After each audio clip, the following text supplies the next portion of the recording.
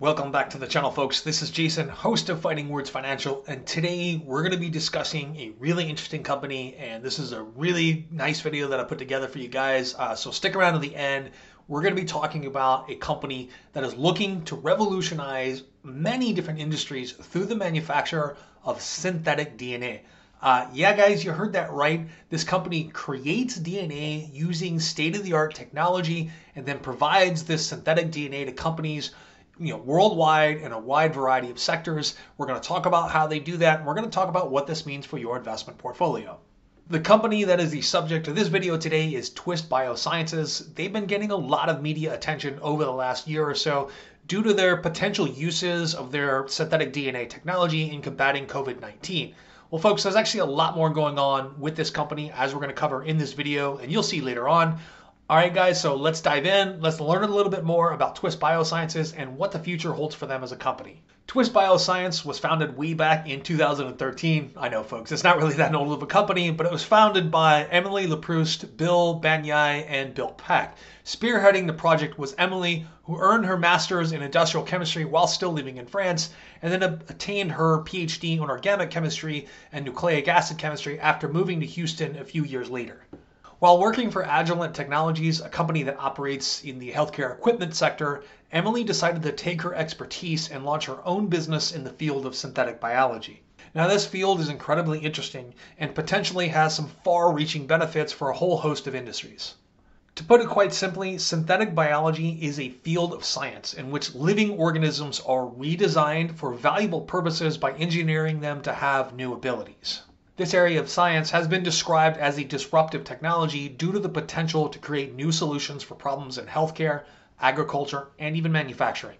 Twist Bioscience is one company that is researching and providing solutions for all of these challenges. Through their synthetic DNA manufacturing, Twist can partner with these companies from a wide variety of sectors and provide them with disruptive technologies and solutions. In turn, these companies can then utilize it in their operations to improve processes and solve problems. So I guess you could say that in terms of the genomic revolution and genomic stocks and genomic companies in general, Twist acts as a B2B company or a business-to-business company in the realm of synthetic DNA. So what exactly is Twist Bioscience doing right now? Since its launch in 2013, Twist Bioscience has grown at a pretty rapid pace due to its attractiveness and the potential uses of its synthetic DNA products.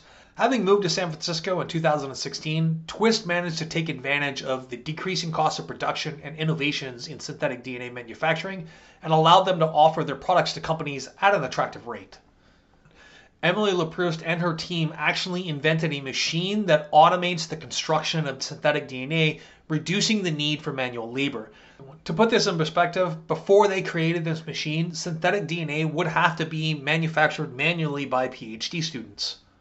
These students would basically perform the mind-numbing task of sitting around and moving liquids from one test tube to another all day long. Sounds like a lot of fun, right? Well, as it turns out, as a manufacturing process, this was pretty sluggish and was costing Twist Bioscience a lot of money, as they couldn't meet the demand for their products in a timely fashion. It was really the development of this machine that made Twist Bioscience one of the most attractive prospects for companies who are interested in synthetic DNA production. On top of product optimization, Twist Bioscience has also revolutionized how accessible synthetic DNA products can be. In something that actually kind of blows my mind, you can even order synthetic genes right off of their website just by uploading the string of A's, G's, C's, and T's yourself in the form of a text file. It's actually pretty amazing. Along with these genes, Twist also allows companies to purchase antibodies for COVID-19, and they're working on antibodies for other diseases as well. These antibodies are created in Twist Bioscience headquarters and can be used to help neutralize the effects of the coronavirus. One of the things that Twist Bioscience is doing right now that I personally find the most satisfying and is just now starting to hit public consciousness is they are looking to use DNA for solutions when it comes to digital information storage. Now, this idea is just in its infancy right now, and it's something that I want to discuss in more depth in later videos, but it's something I wanted to just briefly touch on right now. With the ever-increasing volume of digital data in today's world, companies are beginning to realize that they are running out of places to store it. Now, if you go and look this up on the internet, there's actually a lot of articles that are written about there's going to be a point sometime in the near future where we will not be able to produce enough hard drive space in the way we make them right now to accommodate all of the data that we're creating. And DNA data storage offers a more dense way of doing this, and we're going to take a look at how that's done right now. Now, using DNA as a data storage method is something that I've covered in another video kind of briefly, but it's definitely worth looking at again because it's an extremely important concept and it's one that's kind of hard to understand. So think of it this way, and let's look at the scale of the problem here. Every minute, Google conducts millions of searches and people watch millions of videos on YouTube, send hundreds of millions of emails, millions of tweets, and post millions of photos on social media platforms. By 2020, an estimated 1.7 megabytes of data is going to be created every single second per person globally, which translates to roughly 420 zettabytes in a single year, about 418 billion 1 terabyte hard drives worth of data. That's a lot of data, folks. That's a mountain of hard drives. Assuming a population of the world of, say, roughly 7.8 billion and predicted growth rates, the magnetic or optical data storage systems that we currently use right now in the form of ones and zeros, it cannot last for longer than a century. We're going to run out of room to store hard drives. Furthermore, the data centers that we use right now take huge amounts of energy to store all of this data. In short, we're about to have a serious data storage problem that's only going to become more severe over time. Fortunately, nature has provided us a way to store information in an incredibly stable and dense manner, and I covered this before on the first video that I ever did on the genomic revolution. The alternative to hard drive is actually using DNA-based data storage. DNA, which consists of long chains of nucleotides that we see in, as A, T, C, and G instead of ones and zeros, are basically nature's information storage medium. Data can be stored and is stored in the sequence of these letters. The sequencing of these letters in living creatures oftentimes literally does nothing but encode for the production of proteins, controls behaviors, controls immune information, all kinds of things like that. So this is information that's transmitted from one living organization to another. This really is not as far-fetched as it sounds. In fact, it's actually happening all the time, and it's not science fiction at all. Emily Leproust of Twist Bioscience perhaps best describes the process of turning DNA into this new form of information storage. When a scientist uses their DNA editing software on the computer to send a text file that represents a gene that they want to make in synthetic DNA and have it printed on a silicon wafer. That text file that gets transmitted is taken and transmitted as a long string of 4 base letter systems, A, T, C, and G, and gets translated back into that 2 base system of ones and zeros, which is actually less dense and less efficient, but it's translated by the computer on the other end. They're able to turn that strings of ones and zeros on the other side of that data transaction back into that much more data dense 4 base system of A, T, C, and G. It's starting to make a lot more sense to think of DNA as a really efficient and a highly dense storage of data storage medium that's a lot less energy intensive to transmit and to store that data. So DNA can accurately store massive amounts of data at densities far exceeding that of electronic devices. As I mentioned before on my previous video on the genomic revolution, the simple bacterium E. coli, for instance, has a storage density of about 1,019 bits per cubic centimeter, which according to calculations published in 2016's Nature Materials by George Church of Harvard University and his colleagues, at that density, all of the world's current storage needs for a year could be met by a cube of DNA that measures about a meter on each side. But in terms of future use, it looks like using DNA as a natural encoding system that's more energy efficient and more dense than the ones and zeros we use right now, that looks like that's something that's coming in the future. And the prospect of DNA storage really isn't theoretical at this point. It's already been used in a couple of different applications, including this one. In 2017, that same group that I mentioned at Harvard that was run by that scientist named Church, they adopted a CRISPR DNA editing technology to record images of a human hand and put it into the genome of an E. coli bacterium. Those images were actually read back out with an efficiency and an accuracy of greater than 90%. And this is kind of their first try at this. So this technology is evolving right now. It's being used right now. Where those applications go in the future, I don't know. I don't think anyone knows at this point. But researchers at the University of Washington and Microsoft Research are developing fully automated systems of writing, storage, and reading data that's encoded in DNA.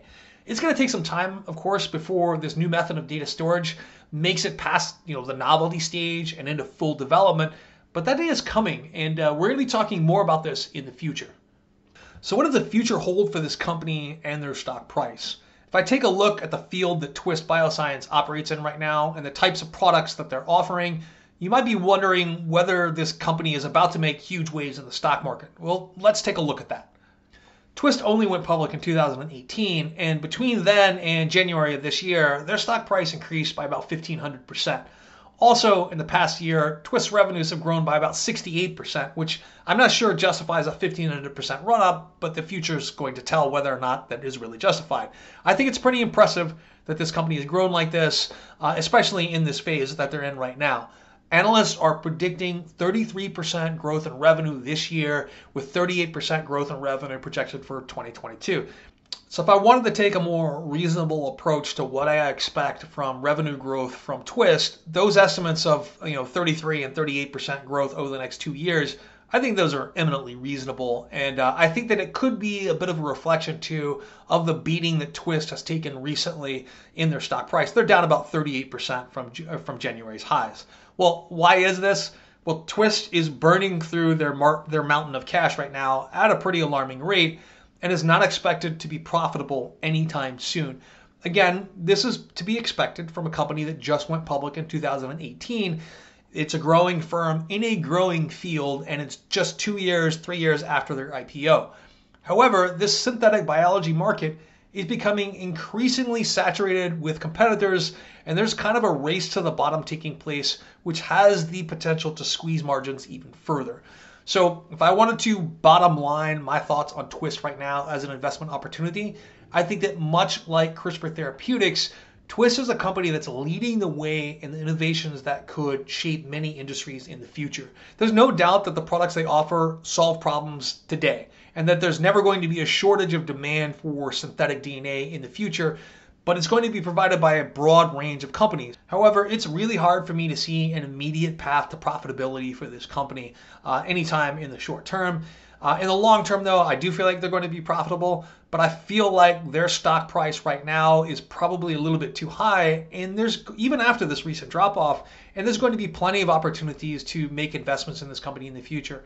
If you bought in at the price that's pretty high, I would think about averaging down at this point. If you're looking to get into this company, I think that employing a dollar cost averaging strategy to get into this company over time is going to be a better strategy than trying to time a dip or something like that. They're a young and growing company, and volatility is going to be expected, and investors should be prepared to weather storms and stay in for the long term. So definitely I think that dollar cost averaging is a great approach to this, and it's going to remove some of the emotions that you might feel out of trading and trying to catch the dips. Anyway, folks, that's enough for me on Twist Biosciences today. I want to thank everyone who tuned in. It really means the world to me. And if you take a second to hit that thumbs up to like the video and subscribe to my channel, it would really help out a lot. Also, let me know down in the comments below what your thoughts are on Twist Bioscience and whether or not you see them being profitable in the next 3 to 5 years. And if you can, folks, please check out my Patreon. It's only $5 a month, and there's a great group of people on there, and they can help you get your investment knowledge to that next level. Thank you very much, and I look forward to seeing you next time.